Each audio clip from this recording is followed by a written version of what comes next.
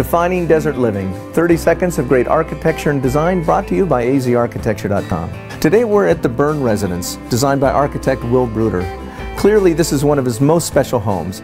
Will designed this home as a series of abstract canyon walls, and you can see that right into the entry. It's got deeply raked joints and an actual tilted masonry mass, so you get that feeling like you've been hiking through the canyon all day. The roof is a gentle canopy that sits across this space, and it makes a great connection to the indoors.